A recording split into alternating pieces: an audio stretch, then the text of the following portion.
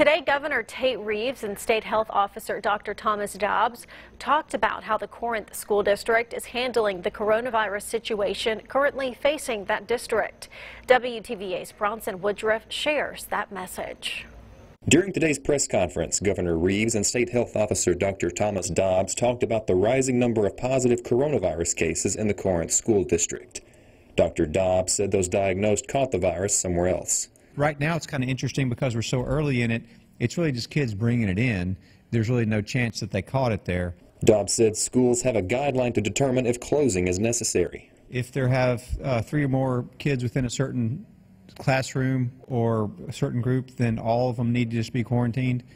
If we have 3 or more simultaneous groups of that nature, then that's a time to consider letting the school have a 2-week break. Dobbs added if school administrators and state leaders decide a school should close, they should be closed for 2 weeks. Governor Reeves applauded the Corinth School District for its response to the positive cases. He added that while a lot of students are in quarantine, a lot of students are in class as well. They're learning. There are a whole bunch of kids, maybe there, maybe in other places, that maybe wouldn't have had a healthy lunch had they not gone to school today.